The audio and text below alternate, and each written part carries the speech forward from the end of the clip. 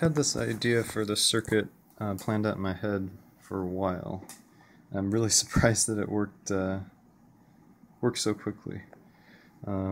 Thanks to my friend Charles for this breadboard. It's awesome. We have a accelerometer here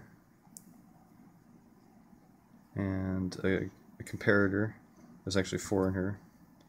Quad comparator in here. This is a resistor, what's it called, a voltage splitter. I just have 2 equal sized resistors, I don't even know what they are, and it's just creating half voltage at this terminal here, which, let's see here, I drew it out. Hopefully I don't have anything offensive here.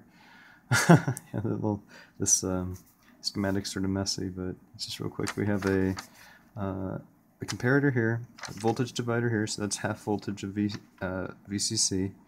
We have the other side of the comparator hooked up to one of the axes of the accelerometer. So right now just arbitrarily Y output to the other side of the comparator,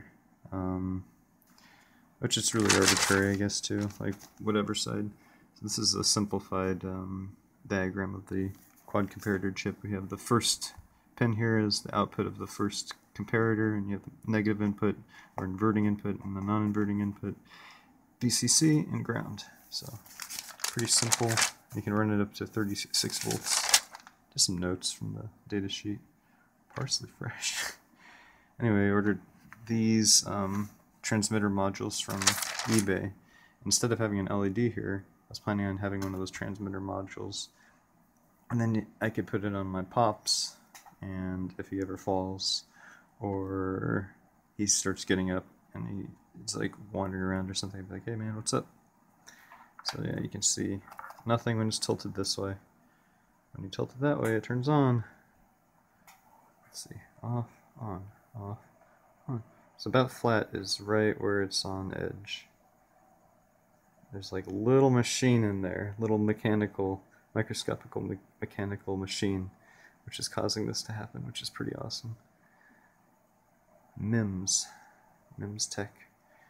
So yeah, so that's a simple circuit to take the analog output of the analog device's accelerometer 335. I think that's the number. Anyway, just had to show off. Have a good one, guys. Bye.